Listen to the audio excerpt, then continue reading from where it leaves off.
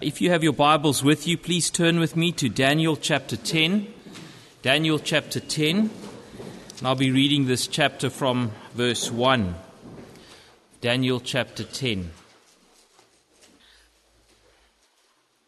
Daniel chapter 10 and from verse 1.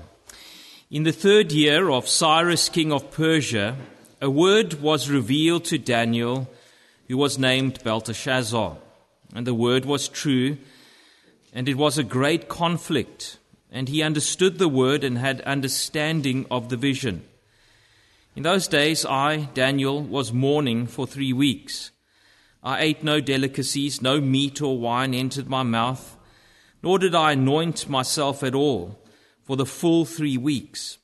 On the 24th day of the 1st month, as I was standing on the bank of the great river, that is the Tigris, I lifted up my eyes and looked, and behold, a man clothed in linen, with a belt of fine gold from Uphaz around his waist.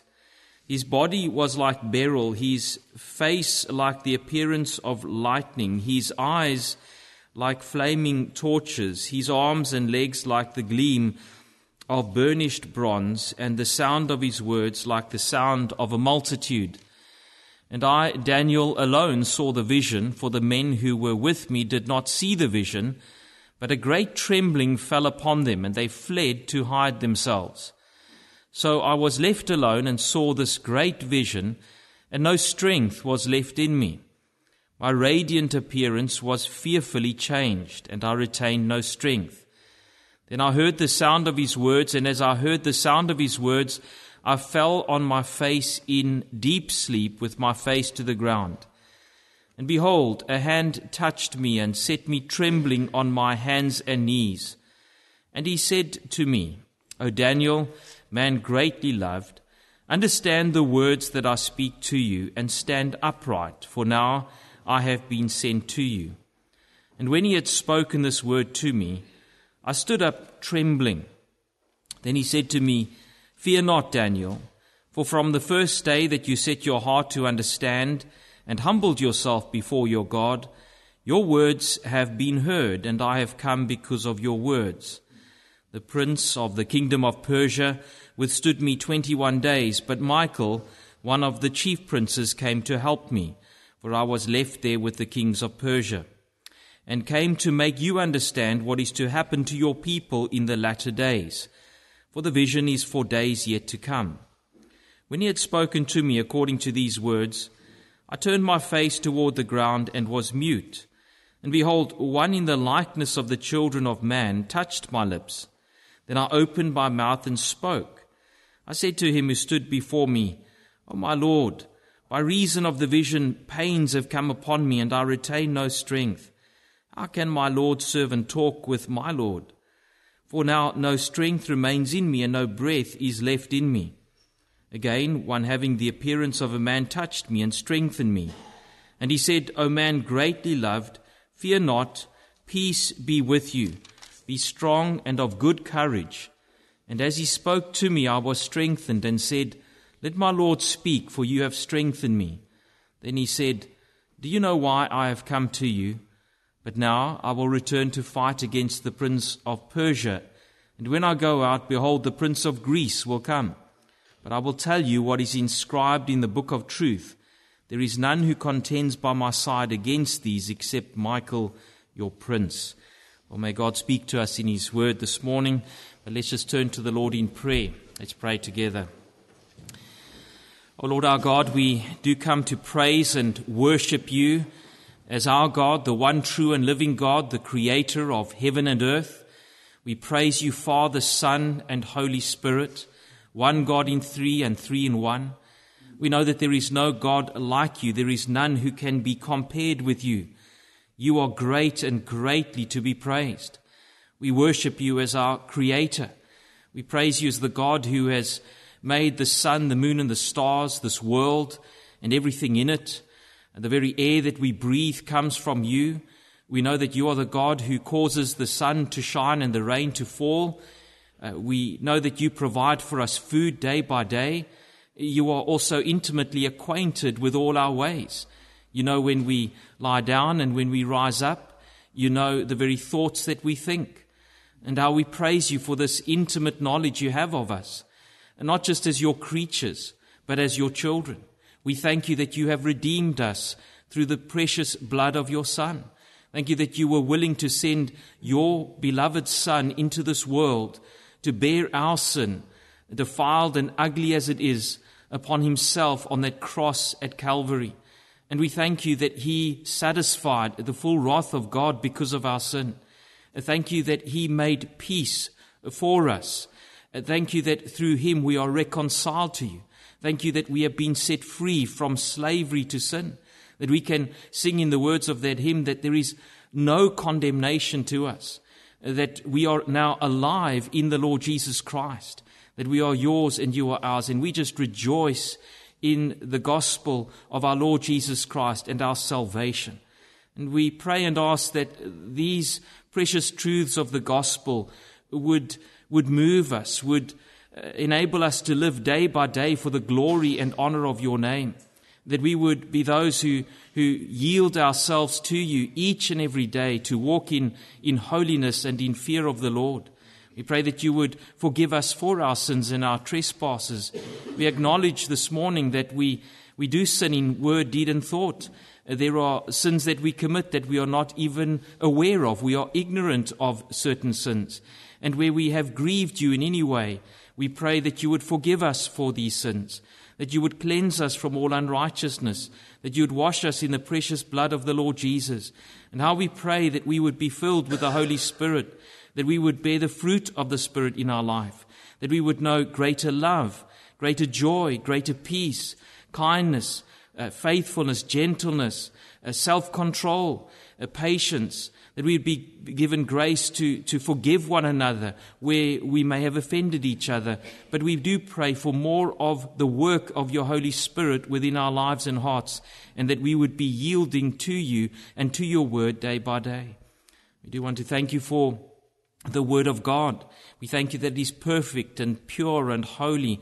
We thank you that through your word you revive our hearts and you refresh our souls.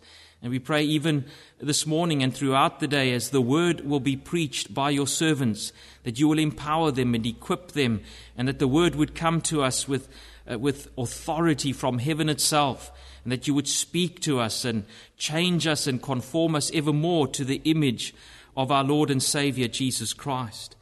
We do want to pray and ask that we would also know your grace as we fellowship together, as we have conversation, that even the very words of our mouths and the meditations of our heart would be pleasing and acceptable in your sight, our rock and our Redeemer. And so we do want to commit all these things to you in prayer. And this day, watch over us and keep us. Enable us to bring you great glory and honor in all we do and say. We ask this all in Jesus' name. Amen. Good morning, everybody. I want to begin very quickly with a plug for a book that I found in Mike's store at Christchurch. And it's on the second hand. Well, it's in my hand actually at the moment, so it probably won't make it to the second-hand table in the dining room.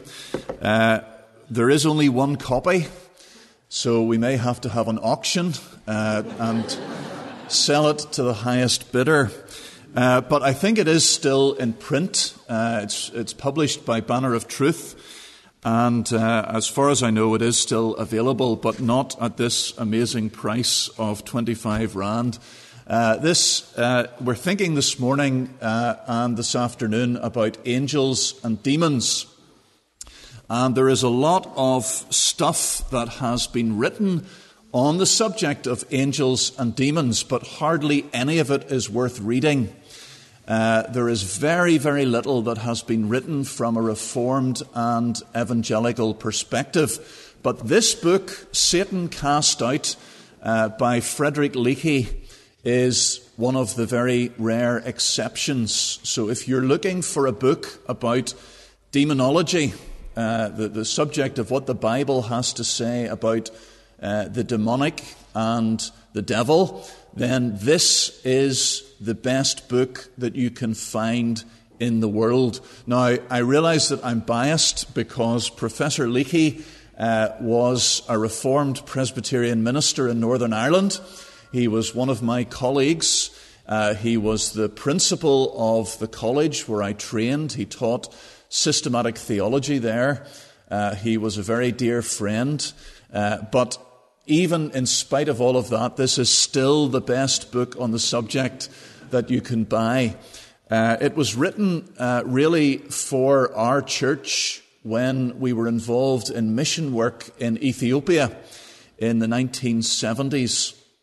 And Professor Leakey was asked to study the subject of demonic possession and so on, and to write a paper on it for our missionaries in Ethiopia who were encountering demonic possession.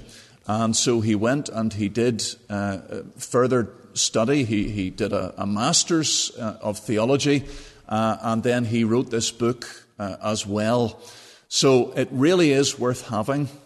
He says himself in his introduction, talking about how little has been written on it, he says there has been a steady trickle of dispensationalist writing on the subject, and in recent years a number of books by evangelical writers have appeared. He says they are mostly superficial in their treatment of the subject.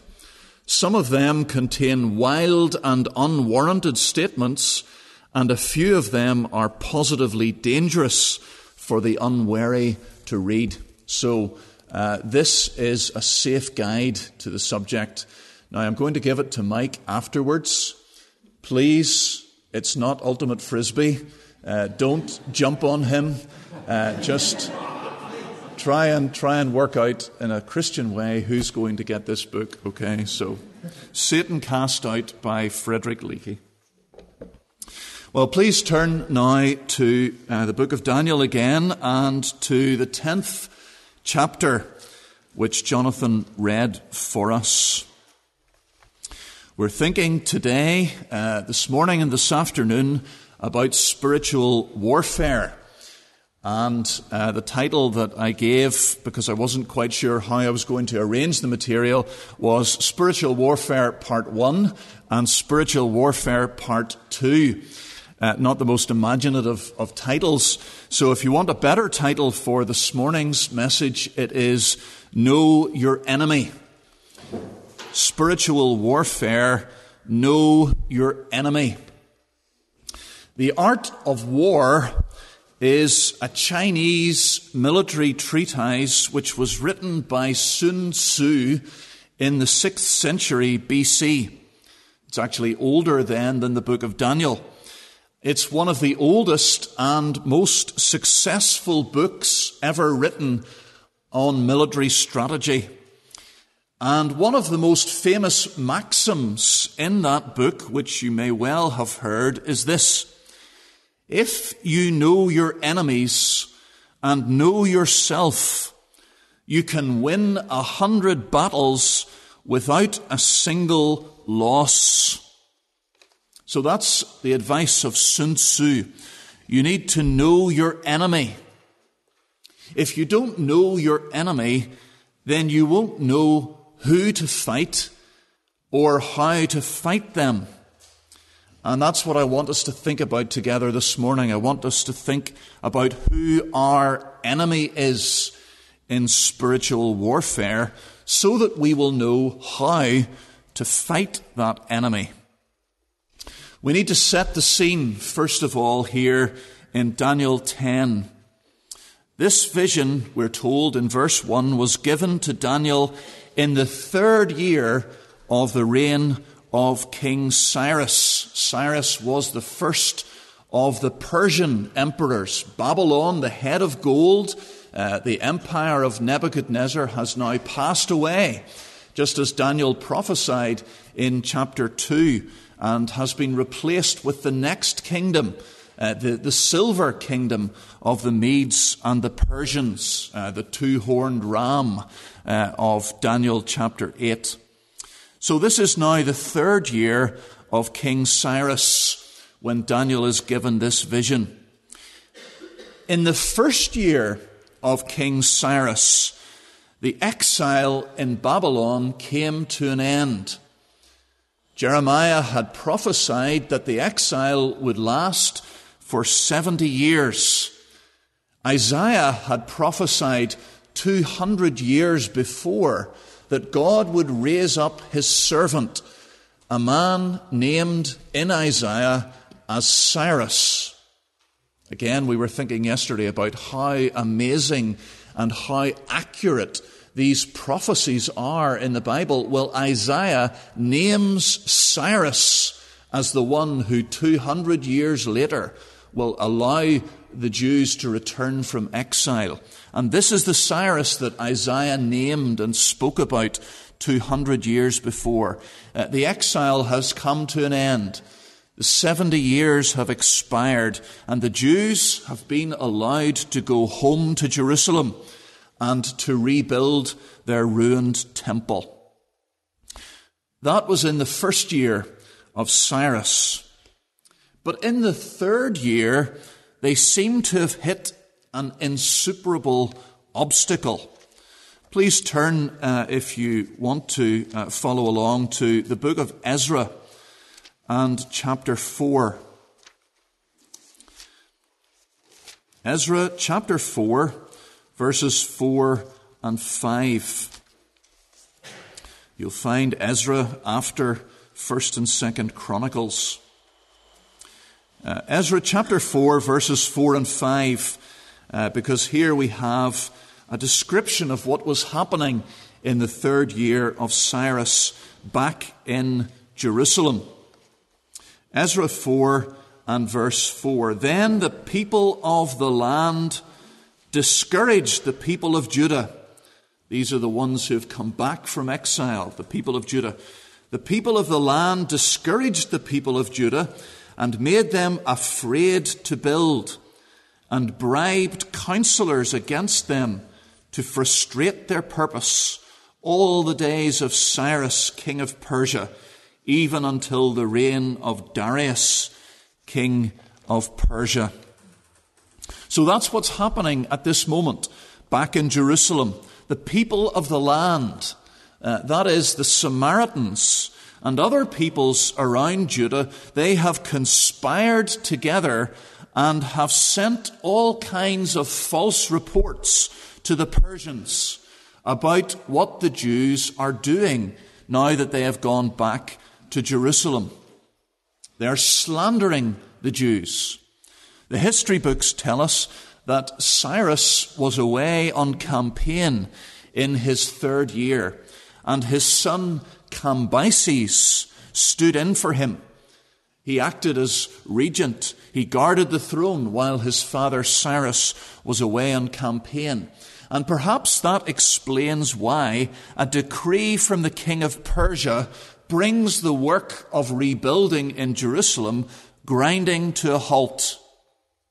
So that is what's happening away back home in Jerusalem, hundreds and hundreds of miles away from Daniel. The work has ground to a halt. And Daniel hears about this opposition from the Samaritans. He hears about this decision of the king to force the work of rebuilding to stop in Jerusalem. And he responds to that by fasting and praying for 3 weeks solid. Think about that.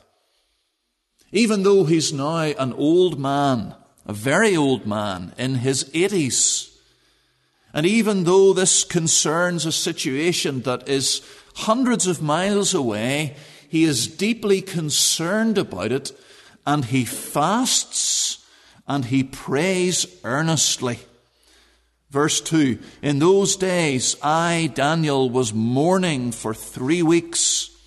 I ate no delicacies. No meat or wine entered my mouth, nor did I anoint myself at all for the full 3 weeks.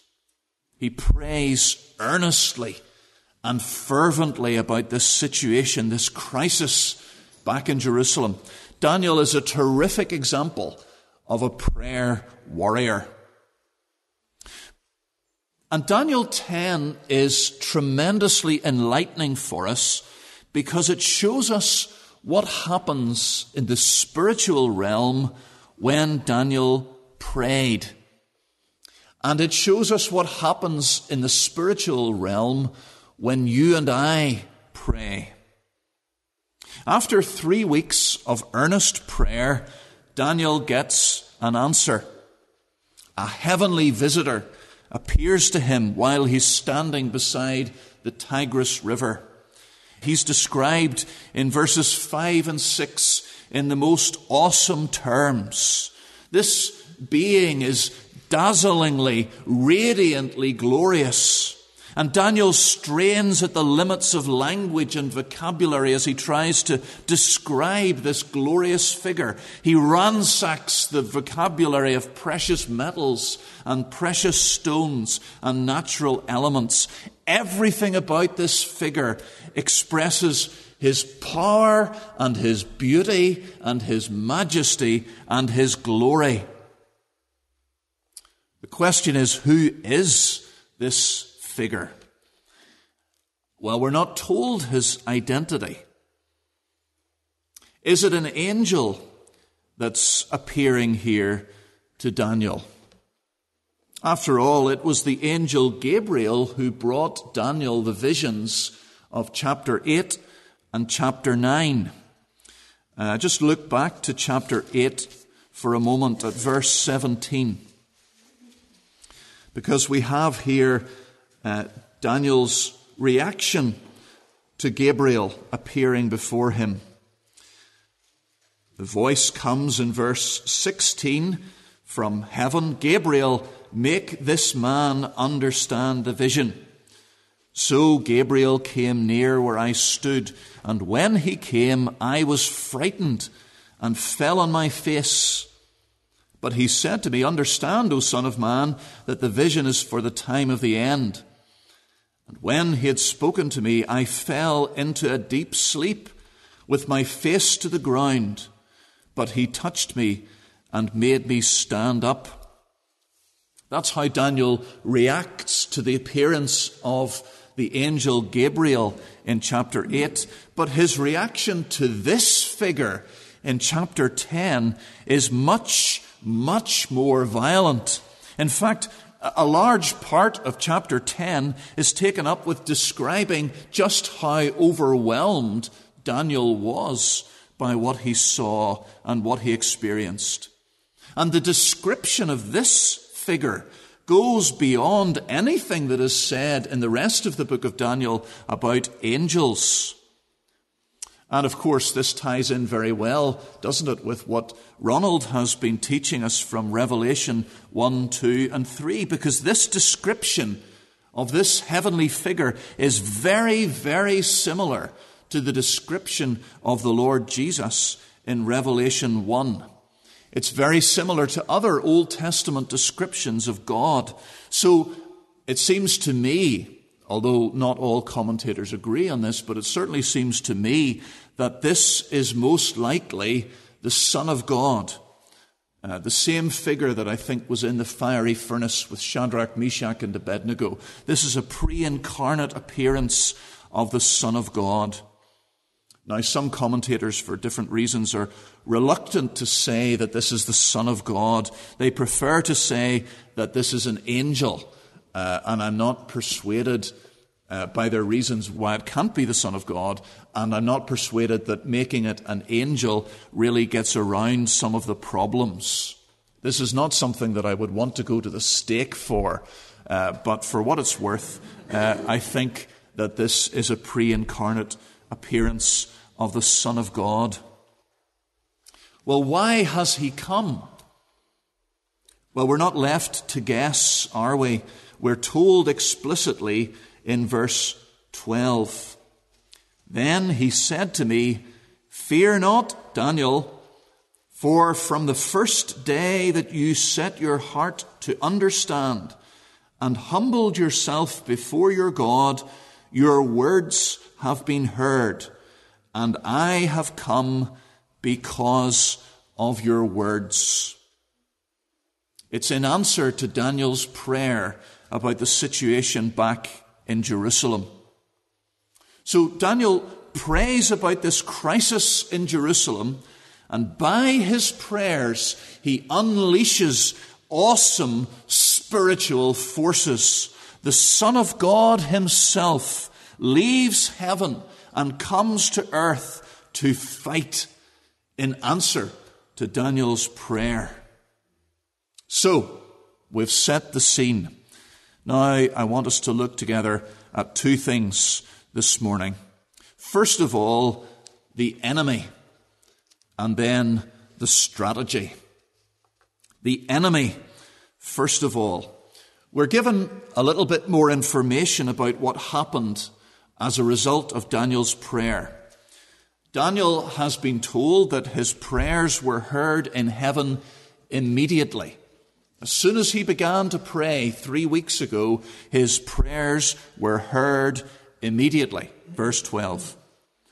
But there has been a 3-week delay between him beginning to pray and the arrival of this heavenly visitor.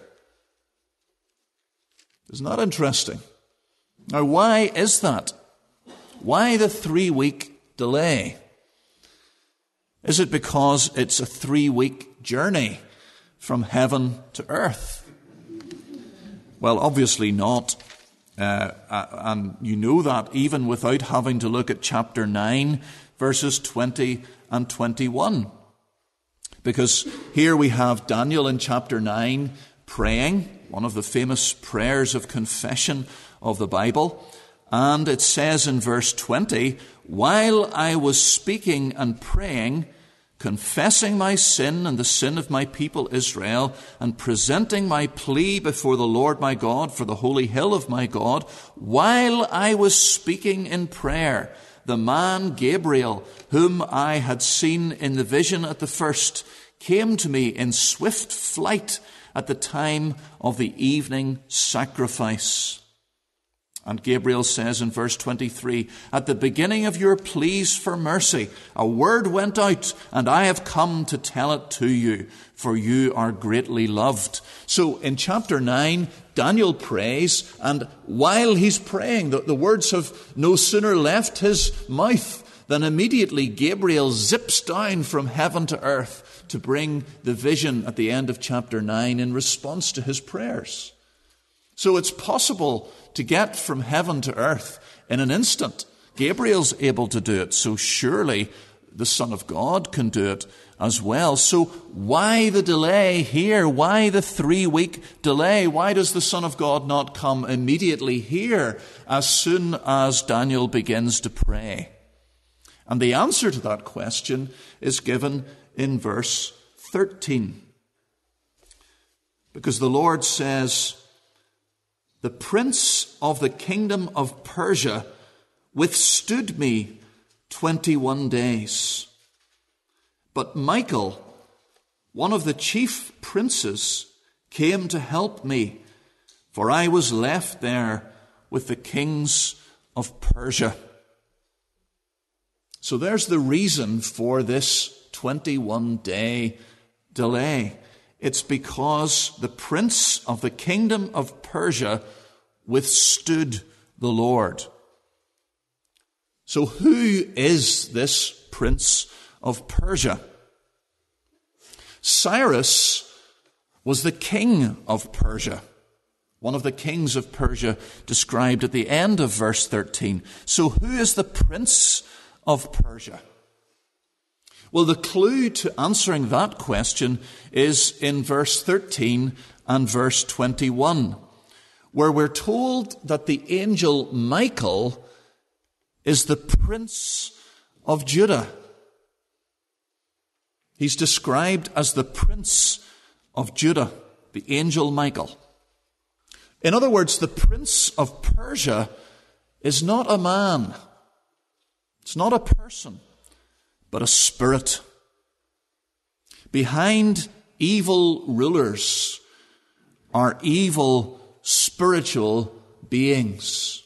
They are the real power behind the throne. They're called princes because they have power and authority. And this is something that we see in the New Testament as well. Ephesians 6 verse 12, "For our struggle is not against flesh and blood, but against the rulers, against the authorities, against the powers of this dark world, and against the spiritual forces of evil in the heavenly realms." The devil is the god of this age. Isaiah 24:21, "In that day the Lord will punish the powers in the heavens above and the kings on the earth below."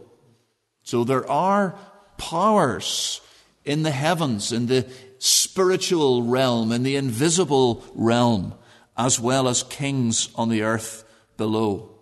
There are princes and principalities and powers. And that's what the prince of Persia is. And it seems from this chapter that different demonic beings, different demons, have jurisdiction and influence over particular geographical places. So there is the prince of Persia in verse 13.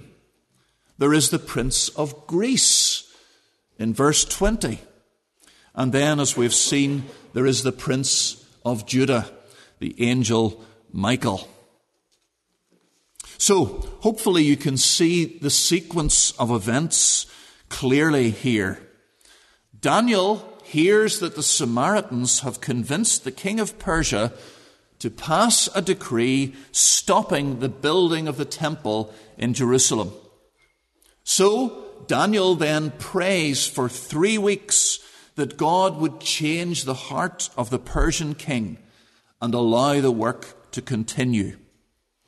As soon as Daniel starts praying, that very moment, just as in chapter 9, the Son of God immediately leaves heaven and goes to change the heart of the king of Persia. He goes to answer Daniel's prayer. But changing the heart of the king of Persia takes 3 weeks because he is resisted by the prince of Persia, this demon who has influence and power over the Persian Empire. The angel Michael comes and helps, and eventually the Son of God triumphs. Now, I'm pretty sure that there are a few questions rising in your mind at this point. I hope that there are some questions rising in your mind at this point. How can the Son of God be resisted for 21 days? Well, you'll have to make sure you're here at 4 o'clock to get the answer to that question. That's not to make sure that you come back from the beach or from wherever. That's just the way that the material has come together. Daniel 10 is drawing back the veil and showing us a glimpse of the invisible warfare that's going on all the time in the spiritual realm. It shows us who the real enemy is. And the real enemy of the people of God is not the Samaritans back in Judah who are opposing the rebuilding of the temple. The real enemy is not the Persian king who listened to them. The real enemies are spiritual. There are evil spirits blinding the Samaritans and the Persians and stirring them up to hatred and jealousy. Again, Ephesians 6 verse 12, our struggle is not against flesh and blood. Our struggle is not against human beings. Our real enemies are not human beings, but against the rulers, against the authorities, against the powers of this dark world, and against the spiritual forces of evil in the heavenly realms. That's our enemy. Now, that doesn't mean that the Samaritans and the Persians are innocent. It just shows us who the real enemy, the ultimate enemy is. I don't know if you've ever watched the television series 24. It's quite a popular one back in the UK, and my wife and I enjoyed watching all the different seasons of it. It's basically the same plot every time. It's the same people, but the terrorist threat is different in each case. It's all about, if you haven't seen it, a man called Jack Bauer. And he is a special agent in the Los Angeles counter-terrorist unit. And each series involves him tracking down people who are plotting a terrorist act. And it takes place in real time over the course of 24 hours. But when he tracks down the people responsible and stops them, he just discovers that actually they're being manipulated by someone else higher up. And so he goes after them and he tracks them down and captures them. But then it turns out that there's someone else again higher up pulling the strings. And for about the first 18 hours, he realizes that he's been wasting his energy fighting against the pawns of the great puppet master. And it takes 24 hours for him to peel back the layers and get to the real enemy. And that's a little bit like what's going on here in Daniel 10. The Samaritans and the Persians are causing problems for the Jews. They are enemies to the Jewish people and to the cause of righteousness, but they're only the pawns of far more evil and far more powerful enemies. Enemies who are not human, but spiritual. While the Jews were exiles in Babylon for those 70 years, back home in Judah, the Samaritans and the other neighboring peoples had the run of the land. They could do what they want with it. They had all these towns and villages and fields and farms. Suddenly it was all theirs. But now the Jews have come back and they're reclaiming what was theirs. And the Samaritans are resentful and they're jealous. That's already happening. But then these satanic spirits play on those evil feelings and aggravate them and stir them up and incite the Samaritans to send these slanderous messages to the Persian government. You need to stop these Jews because once they get their temple rebuilt and once they get their city rebuilt, they're going to revolt and you won't be getting any taxes from these people again. And the Persian king, Cambyses, who's standing in for his father, he's already insecure. He's already suspicious. He's already predisposed to listen to that kind of slander. But then the demonic prince of Persia is whispering poison in his ear and aggravating and stirring up and amplifying his paranoia. I know that we have at least a few Lord of the Rings fans. So perhaps for their benefit, this prince of Persia is like the loathsome counselor of King Theoden, Grima Wormtongue in Lord of the Rings. And if you've seen the film or read the books, you know that Grima Wormtongue lurks beside the throne of King Theoden, a good man. Theoden is a good king, but he's under the power of this loathsome counselor, Grima Wormtongue, and he pours his poison into the king's ear, and he controls the king's decisions by his words.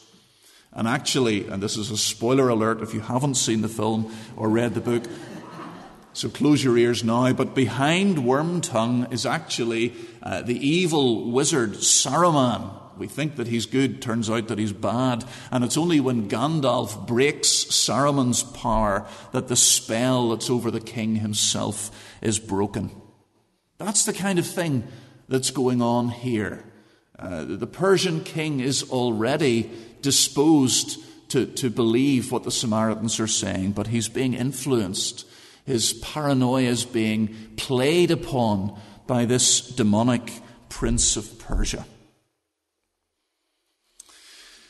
Well, that's all very interesting, isn't it? But what has that to do with us?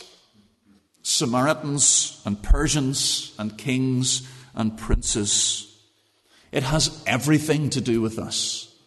This could not be more practical or more important for us, because it tells us that our real enemies ultimately are not persecuting governments. Our enemies are not the militant LGBTQI plus lobby. Our real enemies are not those intolerant atheists and antagonistic teachers and mocking workmates and classmates. They're not your enemy. Behind all of these are spiritual enemies that are inspiring and provoking and aggravating and stirring up human enemies against the kingdom of God. We see exactly the same thing happening today that is going on here in Daniel 10. These unbelievers that we deal with every day, they already feel contempt for believers. They already feel convicted by your words and by your lifestyle. They're already enemies of God. But there is a spiritual dynamic at work. There is a spiritual dimension stirring up those feelings that they already have. It's not that these are innocent and kind, neutral people and the devil comes along and makes them bad, or that God makes them bad. No, they are already against God. But the devil and his forces stir up those already existing feelings of enmity more and more. For our struggle is not against flesh and blood, but against the rulers, against the authorities, against the powers of this dark world, and against the spiritual forces of evil in the heavenly realms. There is an invisible conflict behind all our visible struggles. Know your enemy. The enemy. And then, secondly, lastly, the strategy. The strategy. Why is it so vital to know your enemy? Because it will affect your strategy. It will dictate and direct how you fight. If you think that the real enemy is human beings, then the weapons that you fight with will be purely worldly. They will be human weapons and strategies. And that's exactly what we see the liberals doing, isn't it? We'll focus on political lobbying and debates and arguments and education and activism and mercy ministry. And don't get me wrong, there is a place for all of those things. But you remember what Paul says in 2 Corinthians 10, 3 and 4. He says, "For though we live in the world, we do not wage war as the world does. The weapons we fight with are not the weapons of the world. On the contrary, they have divine power to demolish strongholds." If we fail to see that our ultimate enemies are spiritual, then we are going to miss the main target. It reminds me of what Sherlock Holmes said about his arch enemy, Professor Moriarty. He says about Moriarty, "He is the Napoleon of crime, Watson. He is the organizer of half that is evil and nearly all that is undetected in this great city, London. He has a brain of the first order. He sits motionless like a spider in the center of its web. But that web has 1,000 radiations, and he knows well every quiver of each of them. He does little himself. He only plans, but his agents are numerous and splendidly organized. Is there a crime to be done? The word is passed to the professor. The matter is organized and carried out. The agent may be caught, but the central power which uses the agent is never caught, never so much as suspected. You see what Holmes is saying there? He's telling Watson the police strategy is all wrong because they don't understand who the real enemy is. They're spending all their time chasing after the agents, the minions, when they should have been focused on Moriarty. And the problem was that they didn't even know that Moriarty existed in the first place. And if we focus only on the enemies that we can see as Christians, our strategy will be all wrong because we don't realize who the real enemy is. So how do you fight against a spiritual enemy? And the answer to that question should be obvious to us all. We pray. We pray. And again, we'll come back to that in the next message at 4 o'clock. But this gives us a right perspective, doesn't it, on world history and current affairs. It reminds us that we can't understand history simply by looking at the visible human players on the stage. We have to realize, we have to remember that there is a whole other dimension where the real fight is going on. The real struggle is not in Pretoria. The real struggle is not in Cape Town or Bloemfontein. The real struggle is not in the classroom or in the lecture theatre or in the workplace or in the office or in the courts.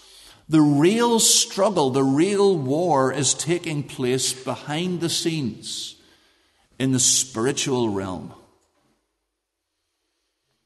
This gives us a crucial perspective on evangelism.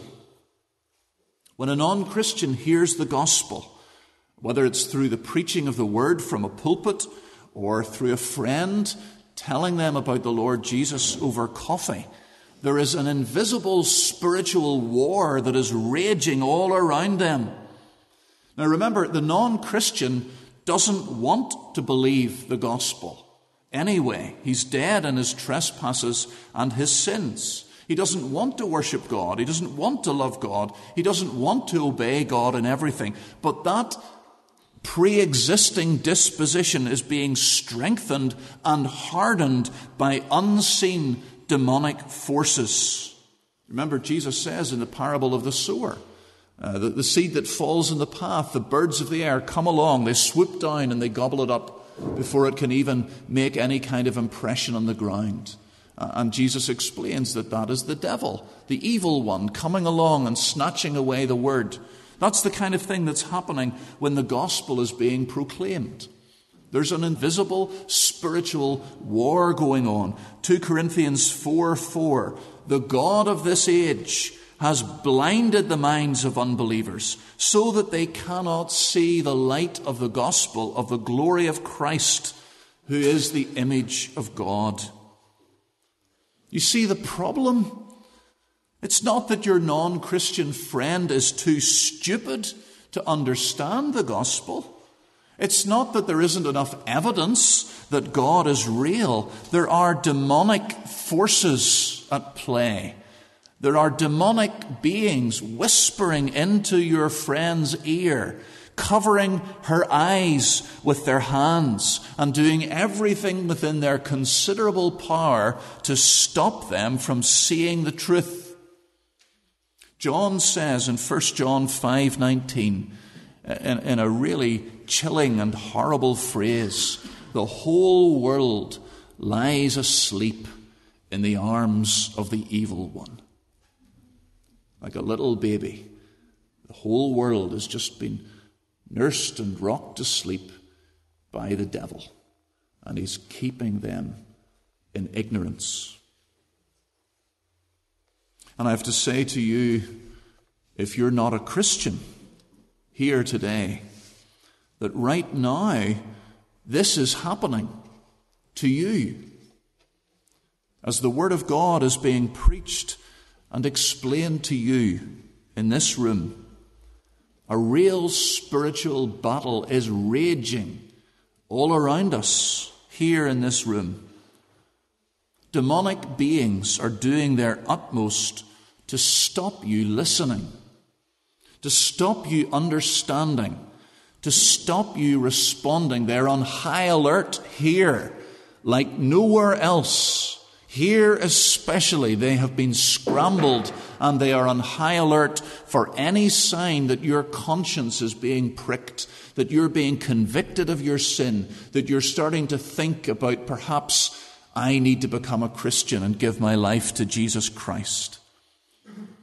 And they are whispering their poison into your ears, and they're wrapping their hands around your eyes to prevent you from seeing the beauty and the glory of Jesus Christ. And they've all kinds of different ways of doing that, don't they? Perhaps they encourage you to switch off as soon as the religious stuff starts. You come to Skogheim for the fun and the weather and the beach and the games and the, we call it crack in Northern Ireland. I don't know if that's a good word to use here or not. The fun, the banter, the enjoyment of being with friends, the good food. But you put up with the religious stuff. You tolerate the religious stuff because it's the other things that you're interested in. Perhaps they try to distract you whenever the talk's going on with other things that are going on in your life. Perhaps they get you to doze off to sleep. Perhaps they have a whole arsenal of arguments that they know work very well on you. They're tried and tested, and they're using them again this week. You can't believe all this nonsense. Are you honestly telling me that an intelligent person would buy all this stuff? What would your friends say if you went back home and told them that you'd become a Christian? Just think how they would ridicule you. You're fine the way you are. There's nothing wrong with you. You're a really good person. God loves you just the way you are. Of course you'll go to heaven. You don't need to change. Becoming a Christian would make you miserable. Think of all the things that you'd have to give up. Don't do it. Don't put yourself through that. Of course you need to become a Christian. Absolutely you do. You really need to think about this. In fact, it's so important that you need to think a long time about this. You're not ready for this kind of decision. You need to wait, and when you get home, then you can look into this a lot more carefully. Don't do anything rash. Don't rush into anything right now. These demonic spirits have thousands, millions of lying reasons for you not to become a Christian. And they will feed you whatever line works best on you. And they know you. And they know how to get you. They've been studying you all your life. And they can tailor their arguments to your personality, to the unique bent of your character. And they know whether to appeal to your laziness or your pride or your love of popularity or your cowardice or your self-righteousness or whatever it might be. And I wonder, if you're not a Christian this morning, what's the reason that they're whispering in your ear right now? Whatever reason you're hearing in your mind as to why you shouldn't give your life to Jesus Christ, that is the voice of the devil. And he wants to see you lost in hell along with him to all eternity. And I plead with you, and we all who are Christians here today plead with you and pray for you that you will stop listening to the voice of the devil and listen instead to the voice of the Lord calling you to repent and believe the gospel. There are spiritual forces at work, especially when the gospel is being preached. And that's especially true of non-Christians, but it's true for us who are Christians as well. We're not immune to the attacks of the devil. In fact, quite the opposite. We are the special targets of the evil one. And when we're tempted, the world and the flesh and the devil are all active. They're all involved. It's partly our own sinful nature.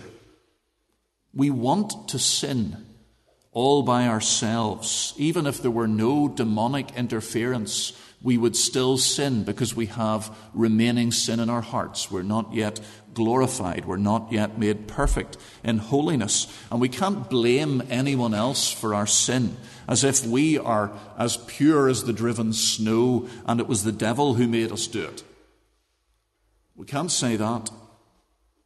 But at the same time, we do need to take seriously what the Bible in the Old Testament and the New Testament emphasizes over and over again, that there is a spiritual enemy who is playing on our sinful desires that are already there in us, aggravating them and stirring them up. There are demonic spirits who put ideas into our heads and who urge us on and seduce us and lure us and tempt us with all kinds of twisted arguments. I mentioned last night in the Q&A the book, one of the books that was very helpful to me, Precious Remedies Against Satan's Devices by the Puritan Thomas Brooks. And this is exactly the kind of thing that he deals with. He takes the arguments that the devil uses and he gives you counter-arguments, counter-attacks to bring out of your arsenal. So the devil says, go ahead and do it. Give in to this temptation because afterwards you can repent.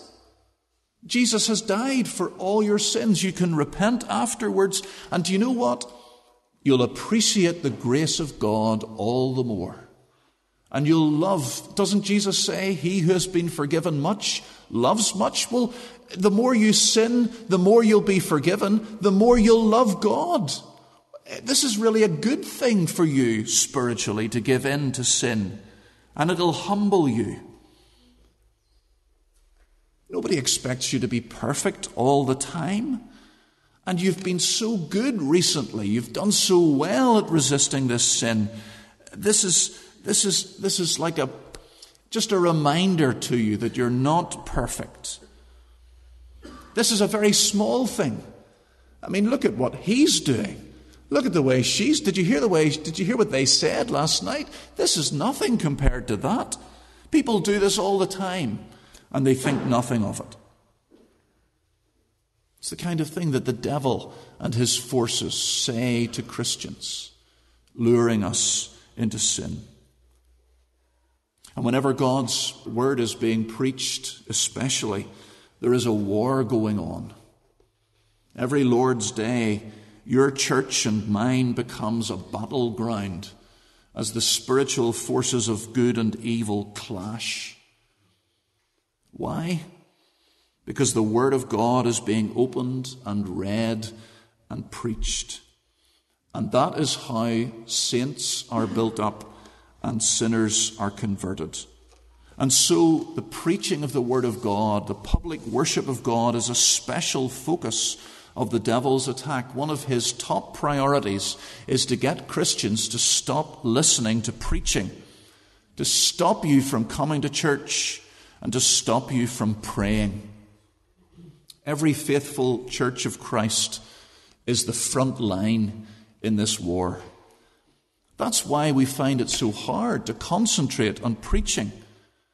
It's not just the inadequacies of the preacher, although there are plenty of those. There are spiritual forces focusing all their powers. Above all, this is their top priority. This is their number one mission goal, to stop you paying attention to the Word of God. That's why you find it so hard to read your Bible and to pray every day. That's why the prayer meetings in our churches and in our conferences are often the worst attended meetings out of everything. It's because the enemy's strategy is to stop you from doing anything that will make you spiritually stronger. It's interesting, isn't it, that prayer is so hard.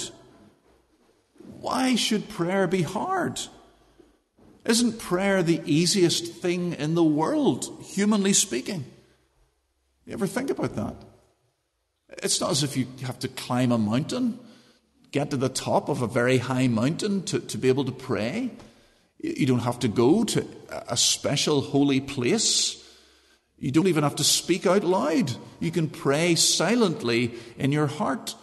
You don't even have to, it's a good thing, I think, to kneel down to pray or to stand to pray, but you don't even have to do that. You could be lying immobile, paralyzed, unable to speak on a hospital bed, and you could still pray. Humanly speaking, it's the easiest thing in the world to do. So why is it so hard? It's because of spiritual opposition. It's because of spiritual warfare. Now, all of this could discourage us and frighten us. It's an unsettling thought, isn't it? To think of what could be, if we could see into the invisible realm like Elisha's servant, just for a moment, if we were given a glimpse, it could be a very unsettling and frightening thing to see what's going on all around us as we sit here. But we need to remember that it's not an equal fight. The spiritual forces of evil are many and they are powerful, but it is not an equal fight, far from it. 1 John 4 verse 4, you, dear children, are from God and have overcome them, because the one who is in you, the Holy Spirit, is greater than the one who is in the world. Or 2 Kings 6:16, that story about Elisha and his servant that I mentioned a moment ago, one of the most dramatic and encouraging and wonderful stories in all of the Old Testament, and that's saying something. You remember how Elisha and his servant are surrounded by this vast army of Syrians who've come to attack them and to take them off in captivity or to kill them. So just Elisha and his servant, just two against hundreds and hundreds of armed soldiers outside the house surrounding them. And the servant is panicking. And Elisha prays that his servant's eyes would be opened to see into the spiritual realm. And God answers the prayer, and his servant sees not just the Syrians with their little spears and swords, but he sees then all the angels of God, these awesome, fiery, flaming warriors with their chariots of fire, their swords of flaming fire. And suddenly the Syrians don't seem quite so frightening after all. And the angels of God descend on the army of the Syrians and strike them all down with blindness. Don't be afraid, Elisha answered. Those who are with us are more than those who are with them. And we see that here in Daniel 10. The Persian Empire was the greatest superpower on earth. It is a vast empire. Look it up on a map sometime on the internet. And the Prince of Persia, the demon in charge of this empire, is very, very powerful. But did you notice how Judah's angel, Michael, is described in verse 13? There is the Prince of Persia, yes, but then there is Michael, and he is one of the chief princes. One of the most powerful spiritual beings is fighting for Judah. And what is Judah compared to Persia? Judah is this tiny, tiny, insignificant little patch It was never big, but then, since the exiles and the division of the kingdom, it's just got smaller and smaller and smaller. It's this tiny little dot surrounded by this vast empire and these great nations. Humanly speaking, Judah is nothing. It is politically insignificant. But it has a spiritual strength out of all proportion to its size. One of the chief princes, Michael, fights for Judah. Because in the spiritual realm, human might and power don't matter at all. And we see that here in Daniel himself. A bent, elderly old man kneeling in his room praying. It looks pathetic, doesn't it? Humanly speaking. You can imagine saying to all the forces of the Persian Empire, wait till you see our secret weapon. You open Daniel's bedroom, and there's this old man on his knees, mumbling to himself, talking to nobody. There's our secret weapon. And you can just imagine all these soldiers and generals and the emperor himself, and you can just see them, oh, we're shaking, we're really scared. Well, you should be scared. Because look at the awesome effect that his prayers have in the world. The prayers that one single elderly man prays bring the mighty, eternal Son of God to fight against the powers of darkness in Persia. And brothers and sisters, that is the kind of thing that's happening when you kneel and pray beside your bed when you're having your quiet time in the mornings. That is what is happening as you gather your family every day for family worship. That's what has been happening as a few people gather for the prayer meeting here at Skogheim each morning at 7 o'clock. This is what happens when you gather together, just that few handfuls of you, to pray in your church hall back at home. One praying Christian, one small faithful church can do awesome things against a hostile, unbelieving community. In 1858, in the little tiny village of Kells in Northern Ireland, 5 or 6 men started a prayer meeting.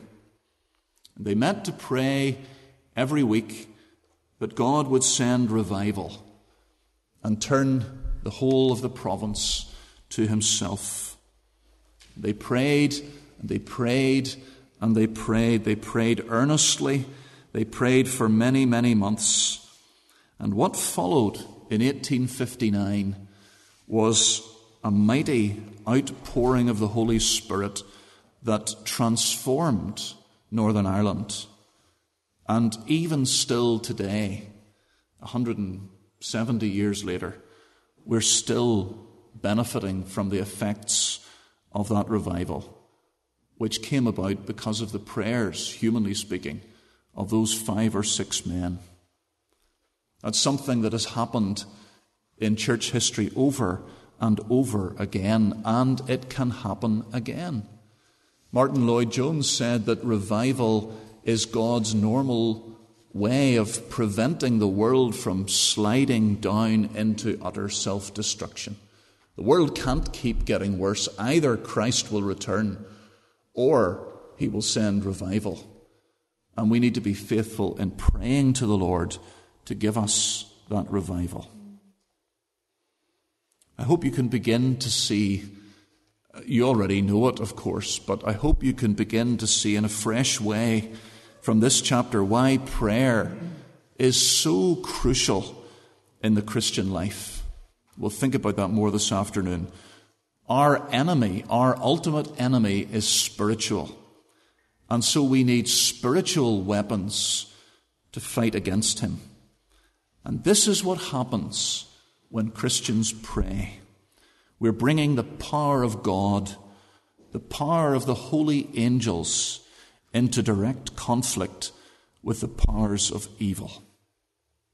Know your enemy so that you know how to fight your enemy. Amen.